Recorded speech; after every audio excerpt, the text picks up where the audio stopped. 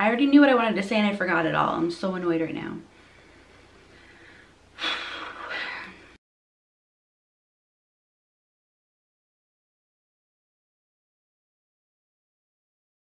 Hello, my name is Brienne Beebe and I blog at Busy Miss Beebe. Today's teacher chat is dedicated to the mistakes that I made as a first year teacher and tips for how you can avoid similar mistakes. There has been an explosion of YouTube videos all about first years of teaching from some of my favorite YouTubers, and I'm dying to watch them, but I didn't want to until after I filmed this video to make sure I wasn't influenced by anyone else's ideas. So without further ado, I'm gonna get started. My very first mistake was not being true to who I am. So I remember my very first day of school when I was explaining my rules to, I think it was my second class at that point, and I was saying to them, if you are late to class 3 times, you're getting a referral. I had one girl immediately say, wait a minute, it's supposed to be 4 lates. You mean 4. It's 4 lates and then you get a referral. And I was trying to follow the advice that I'd been given to be super strict at the beginning and to ease up as the year goes on. Or some other teachers have heard the phrase, don't let your students see you smile until Christmas. So I'm trying to follow that advice, and how I reacted to that student questioning that rule was, well, this is my classroom and I'm the boss and what I say goes, and I was just being, just super strict. And that is not me at all. And the thing is, anytime that you are inauthentic, your students are going to pick up on it right away and they're going to try to exploit that. So my students would push my buttons anytime that I was being strict, just so that I could kind of almost lash out, for lack of a better term, because they were trying to engage me basically in arguments, which was working because I was trying to put my foot down and be like, well, my room, I'm the boss, and it's not me at all. And it does not work for me because it's not me. I'm naturally just a very sweet-natured person, so I can be strict with my students and that works perfectly fine. But being just strict for no reason does not work. So my first tip is to be yourself. Mistake number 2 was that I would wait to implement changes. That first year, anytime I came up with an idea that would improve something, I would hesitate to implement it because I would start thinking, well, I don't want to throw my students off, and is it really wise to change something at this point of the year? And I would just question it and I wouldn't implement it for different reasons, and I would kind of go along with the idea that, you know what, I'm gonna do that next year. The one specific example that I can think of regarding this was my homework board. So when I finally got the keys to my classroom, it was at the end of our first professional development day, and my school, we go back the last Tuesday, Wednesday, and Thursday of August. The building is usually closed on Friday, and then Monday is Labor Day, so it's still closed. And then we'd have our last professional development day on Tuesday, and then we'd start classes that first Wednesday in September. So since I got my keys at the very end of that first Tuesday, I had very little time to do anything in my classroom because we had all these meetings and whatnot. So I was staying late to get things set up, and my projector died. I'd inherited way too much stuff from the teacher that had occupied the room previously, and I was overwhelmed. So I did what I could to get my room set up, and I kind of suffered throughout the year with different things, and one thing was my homework board. I would repeatedly copy down the headings over and over and over, and I think somewhere toward the middle of the year I was like, I really need to just put headings that stay and don't move and section things off on this board and just try to keep it that way. Finally, in March, I caved, and I decided to probably not grade something that needed to be graded. I basically made time and forced it to fit in my schedule to create the homework board the way that I want it. And if you were to go way back to the beginning of my blog, you would see when I first set up my homework board.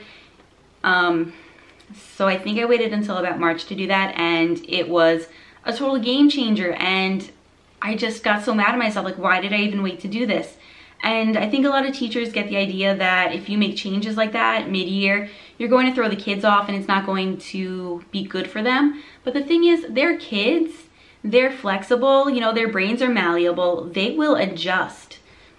I would say my second piece of advice to avoid my mistakes: if you have an idea to implement that's going to change things for the better, don't hesitate, just do it. My third mistake as a first-year teacher was never being absent. To this day, I am rarely absent, and I really do pride myself on being that teacher that it's always there. And it's not always a good thing. You have sick days for a reason. And for me, it was kind of funny, like going from a job where I was working hourly and I had 40 sick hours to last me for an entire 12 months to suddenly getting this job that lasts 10 months and having 15 sick days. It was like from famine to feast, or from scarcity to abundance, and I did not know how to handle it. And I mean, realistically, you do want some of your sick days to accumulate just for the future. You never know what's going to happen health-wise. I ideally would like to start a family someday, and I know I'm going to need sick days for then. But if you're sick, you need to take a sick day. My first year, I think it was about mid-October, I had bronchitis, and I would be in school coughing nonstop, struggling to get through a lesson. And finally, I called out when I had no voice, because if you have no voice, there's no teaching for you. So the advice here is, don't jeopardize your health. If you are sick, take a sick day. Mistake number 4 was not making time for myself. And now, if I'm being honest, this is an ongoing issue for me. A teacher's to-do list is endless. And if you wait until you complete everything to do something for you, you're never going to get there. You need to make time for yourself. Your job is to take care of other people, and you cannot take care of them if you're not taking care of you.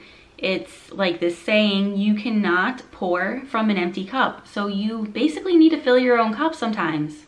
So the advice for this mistake is to make time for you. Schedule it in however often you need to. If you need to do something nightly, like come home from work and make yourself a cup of tea before doing anything else to relax and unwind, or even if you do something weekly.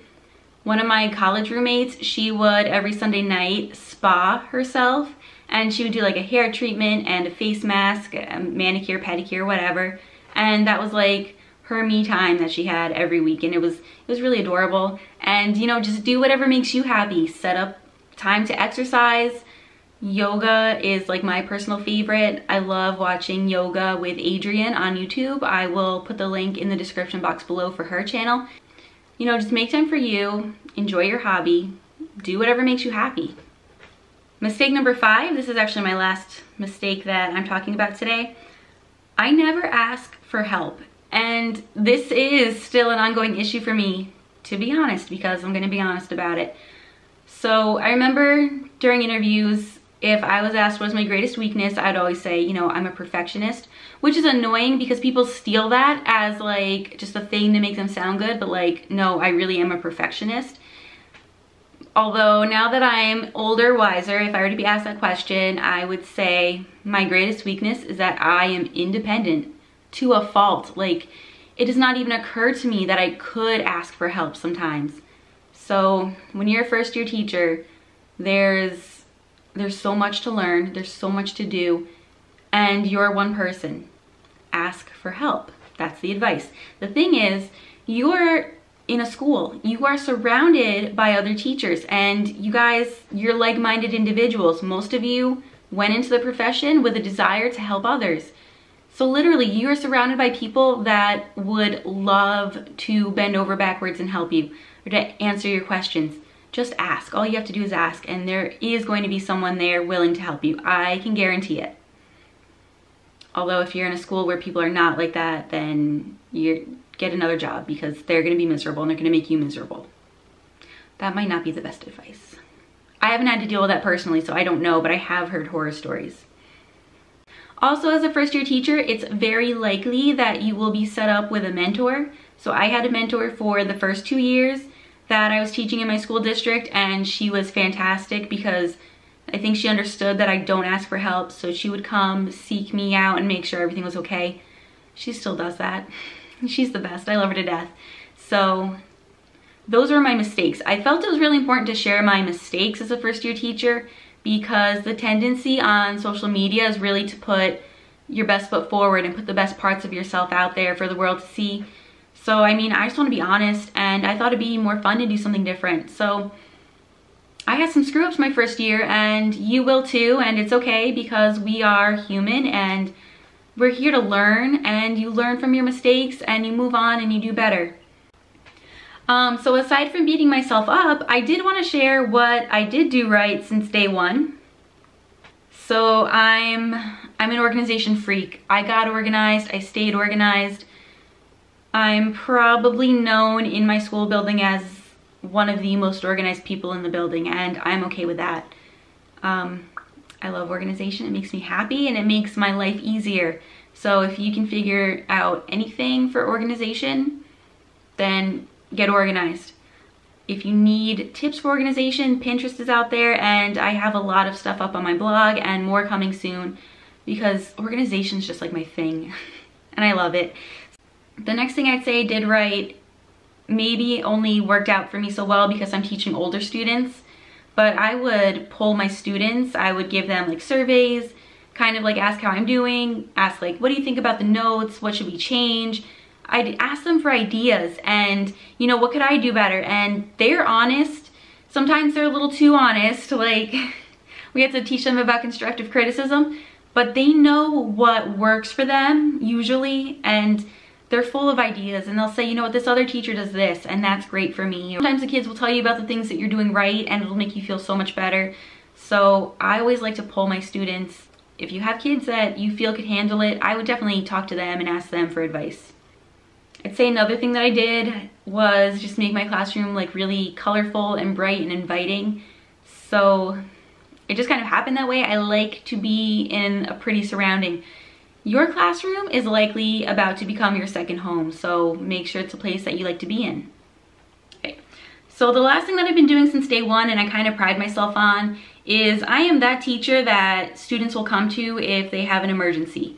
I have a drawer in my desk specifically dedicated to emergency items, and it started out as things that I knew I would need personally, and it's kind of grown to if students need something, they just know to come to me because I have the things. So I keep Band-Aids, feminine hygiene products, snacks, mints.